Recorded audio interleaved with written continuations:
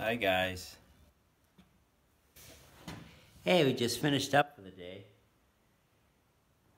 So we had finished making up our shell for our vanity cabinet yesterday, and we got up here and just hung it on the wall and just set the top, the countertop just sitting there. And that's what that looks like. It's a wall hung, and then it's going to have two doors on this side that swing open, and probably 3 drawers and 2 doors. So 2 doors, 3 drawers, 2 doors. That way there we could get our plumbing in the open door bays. Yeah, we provided an outlet there. That's a 20 amp GFI for the blow dryer, which we could keep in the top drawer. And then everything's ready to be, we just got to mount the mounting screws. They have mounting tabs on the countertop where you can get up through. We put a top on the top. Typically there's not a top, it's just like an open frame. Sometimes it's a balloon frame, the backs are open too, but we had a couple of extra sheets at 3/4 that we used a sheet and a half to get that together. So we put a top on it, and it just gives it a little bit more strength because it's hanging off the wall, so the box helps the strength. These 2 dividers are so we can mount draw tracks, full extension draw tracks on that, and also mount the inside door will mount on that too. So, and that gave it strength, but that's just hung up in the air so the heat can come up underneath. And then what we're going to do is get some Padauk. We're going to use, you see we stepped it back in 3/4 here because we have a 3/4 inch face frame or extension frame. There is no really a face frame. There's just going to be a top style on the top.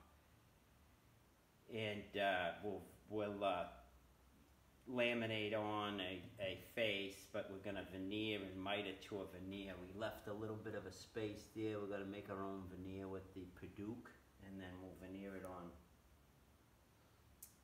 So it's all wood, solid wood, in a plywood frame. And that's pretty much it. Hook up the drains and hook up the hot and cold water. And we have the faucet fixtures right here. These are Axors, sounds growy. They call it a Starek or something, I'm not sure. Anyway, I could show you what they look like. Let me see. We'll be doing that after we get the drains hooked up. Anyways, that's the style of the fixture right there.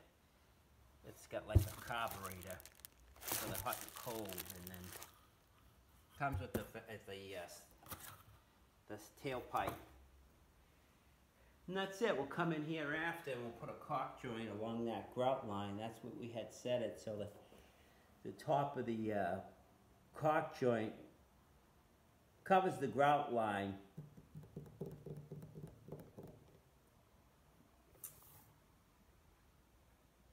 Alright guys, that's it. That's our wall hung vanity cabinet.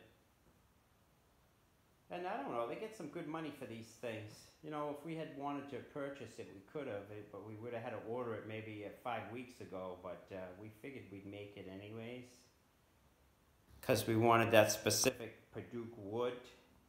That's one of the reasons why. And I don't know, we had a couple of sheets left over from when we were doing the plywood backing for all the teak, so we used it there. We'll get in there and put some good coats of urethane on the inside, so it's water resistant anyways.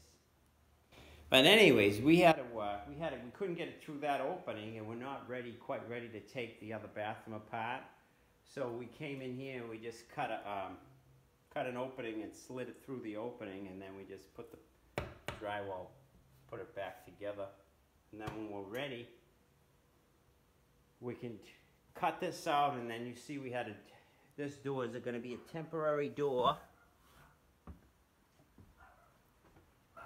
here, and then we'll use that until we get our finished Padauk doors made, because we got to make the frames too. So the only really major thing left for that bathroom is this, and that's the tub, and that can only go in once the door is in. This temporary door, so we can get that tub in there and get that all hooked up too. And then the only thing left after that is the fixture, the tub spout.